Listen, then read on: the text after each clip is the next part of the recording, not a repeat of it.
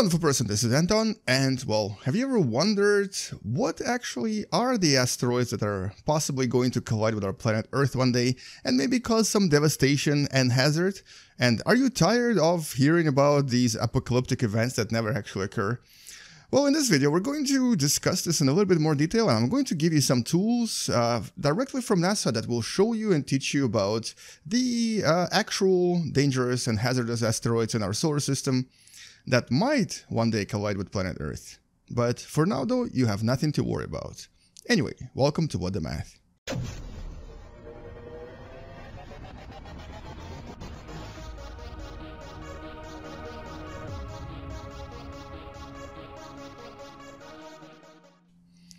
Alright, so devastation on the planet Earth is extreme. Like, I didn't actually expect that it would be completely destroyed from the few asteroids that I launched at it.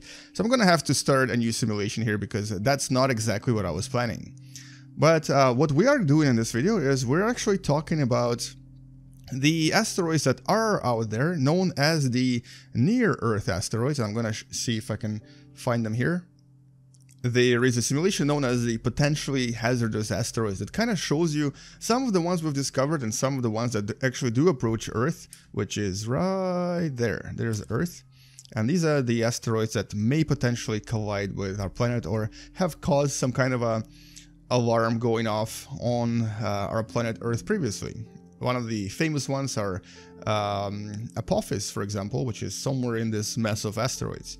But you may want to know what is actually the most dangerous asteroid right now. And there is a way to find out, because we have a system currently in place developed by NASA that continuously measures the positions and relative positions of various asteroids in compared to our planet Earth, and then uses a very sort of interesting algorithm using neural networks and self-learning AIs to try to estimate the hazards of a collision with a certain asteroid. And it's actually actively updated pretty much every second. So in other words, you can actually go there, and it's totally free to go there, and you can discover which asteroid has the highest chance of colliding with our planet Earth, when, and possibly even how much damage it's going to cause if it does collide with a planet Earth. So what we're going to do is we're going to go to this website first, and I'm going to show you how it works, and we're going to talk about some of the concepts that are involved on that website, and we're also going to possibly collide some of those asteroids with our planet Earth. So the actual website is known as the Sentry, and it's a website developed by JPL, Jet Propulsion Laboratory, and also the Center for Near Earth Object Studies. And basically, it has a lot of impact risk data, as it's known. Essentially, what it has is a collection of tons and tons of asteroids measured pretty much every second, and uses a lot of complex algorithms to find out if the chance for collision is high or low. It uses several scales. The most famous scales for determining the collision chance are the Torino scale and the Palermo scale.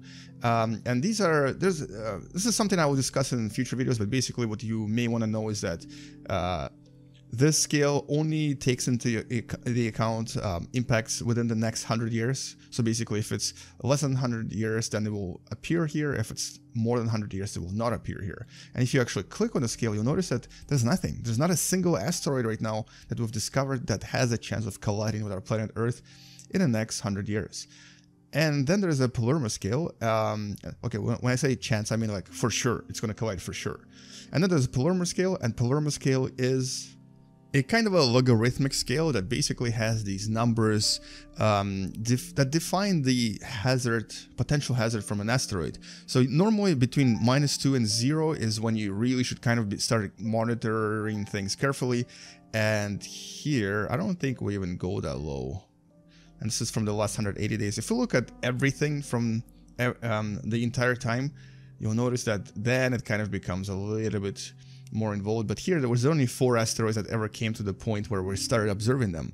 And then everything above 0 becomes a hazard. For the Torino scale, there's still nothing. And the cool thing about this website is that you can basically kind of define your search parameters. Like, for example, I want to have something that has a slightly higher chance of collision. Now, the highest chance of collision, there's still nothing.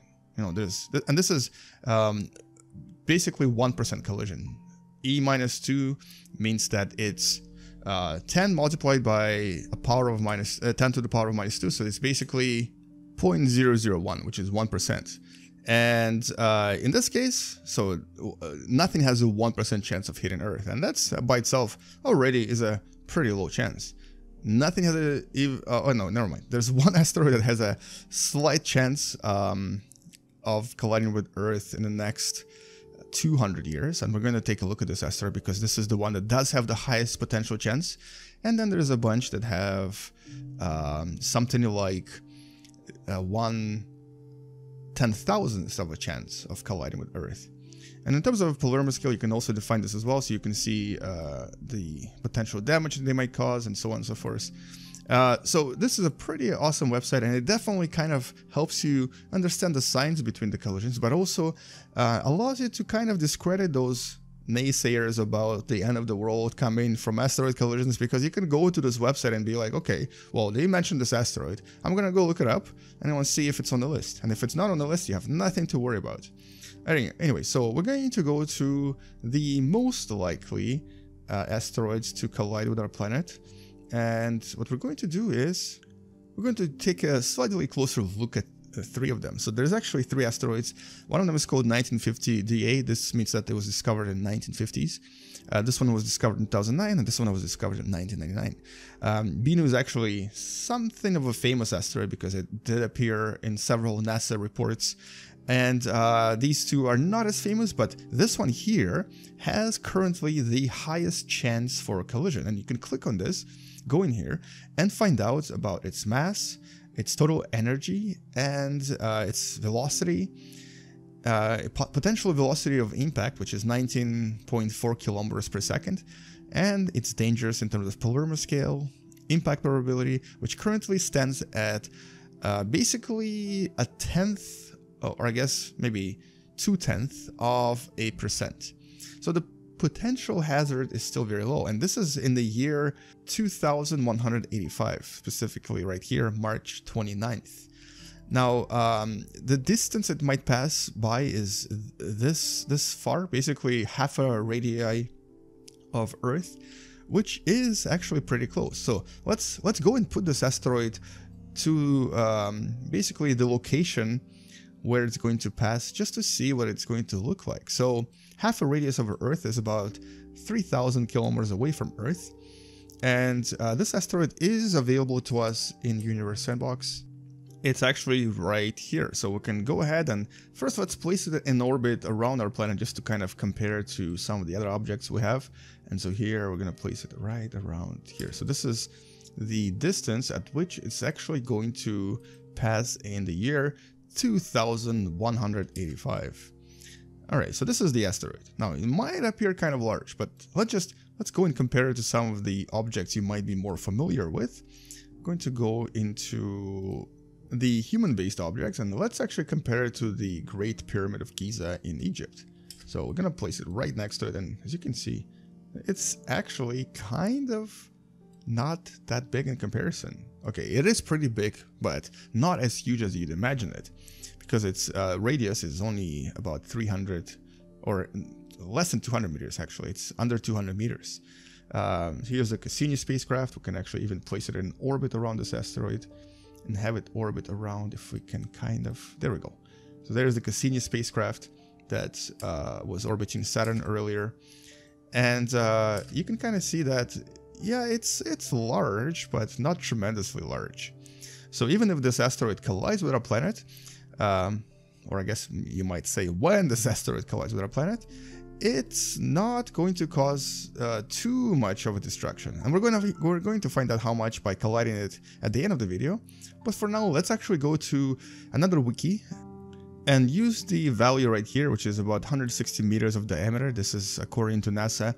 And then basically take a look at this table right here under impact events to try to estimate how big of an explosion and how big of a crater it's going to create. So our impactor is around here, maybe a little bit less than that.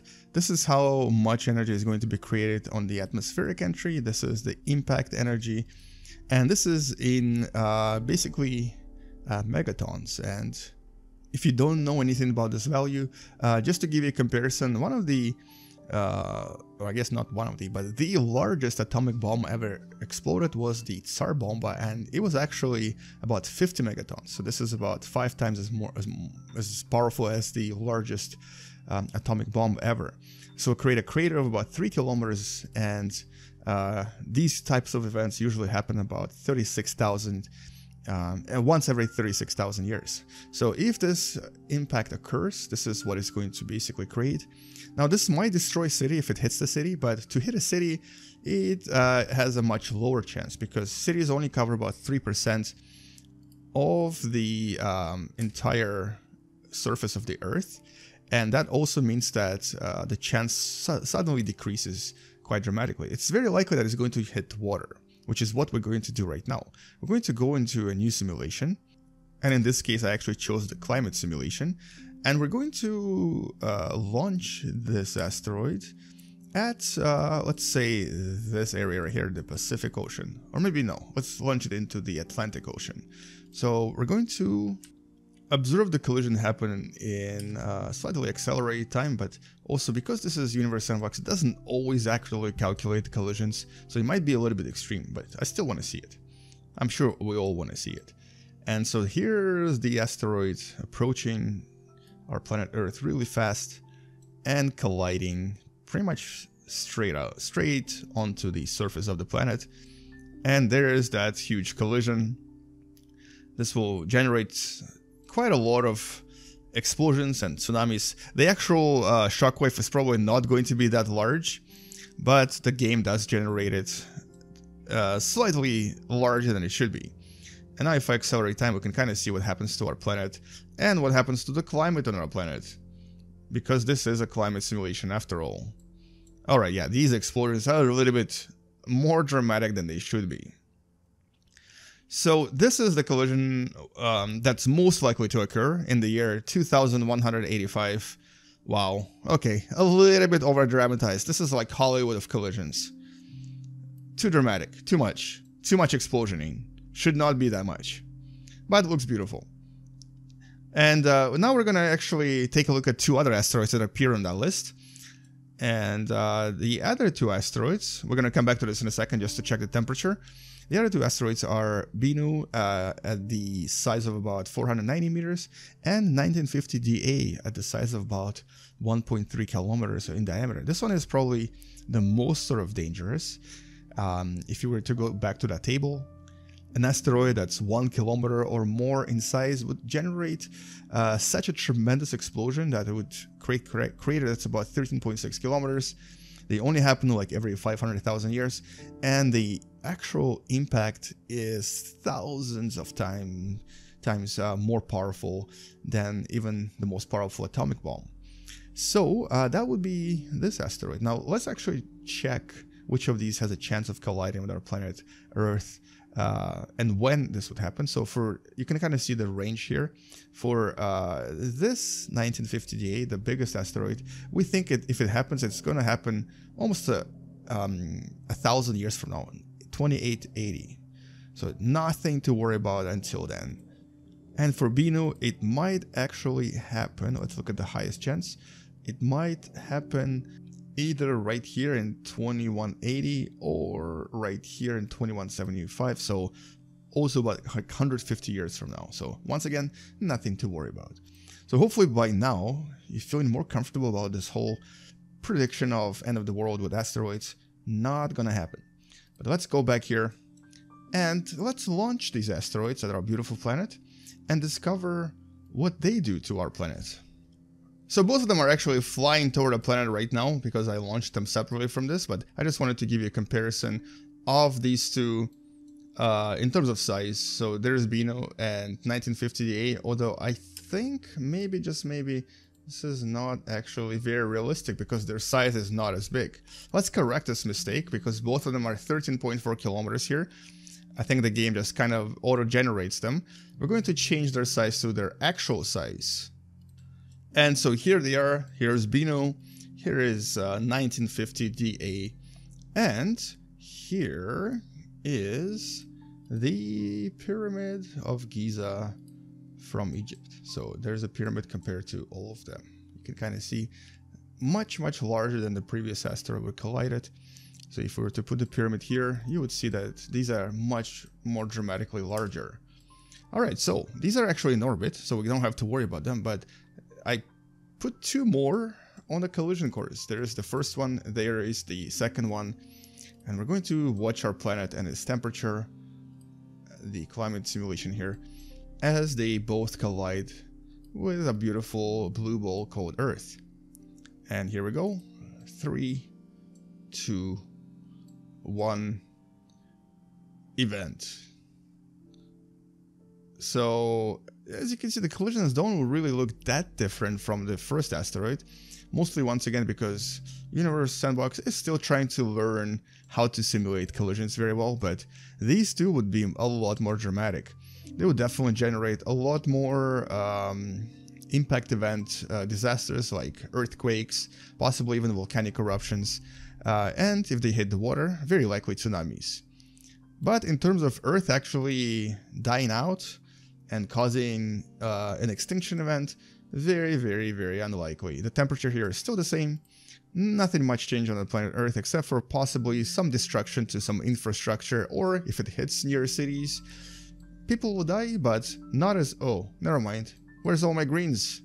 My greens disappeared. But then, anyway, that's probably just a bug in the game. So yeah, don't expect any of these asteroids to cause a massive extinction event. They're just not big enough.